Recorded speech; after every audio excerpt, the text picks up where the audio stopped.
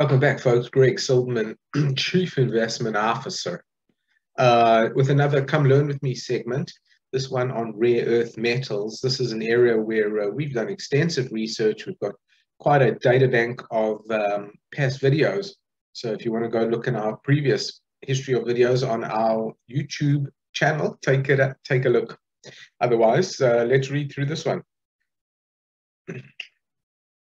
One of the hindrances to the development of alternative energy is the shortage of rare earth elements such as neodymium and dysprosium that are essential in the powerful magnets used in wind turbines and electric vehicle motors.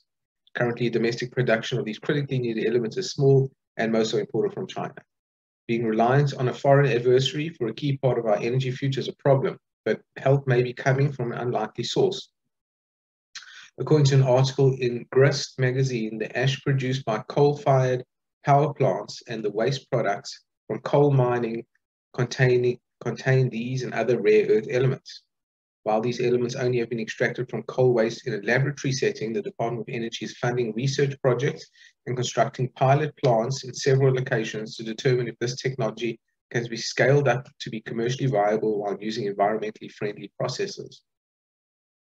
If mining coal waste for rare earth elements is successful, it would not only help alleviate the growing shortage, but it would help fund the cleanup of coal ash and coal mining waste storage sites and revitalize communities that have lost coal-based jobs.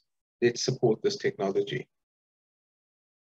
People are also reading sex. All right, well, that's interesting, eh? This is from the Courier. Very interesting. A lot of coal ash dumps out there. All right, guys, I hope you enjoyed that. Take a look at some of the links below this to see some of our investment site, our mini thematic investment thematics, and some other interesting things, a blog that I write. So come join us and hope to hear from you soon. Thanks very much for joining. Subscribe and like. Greg Silverman out for now.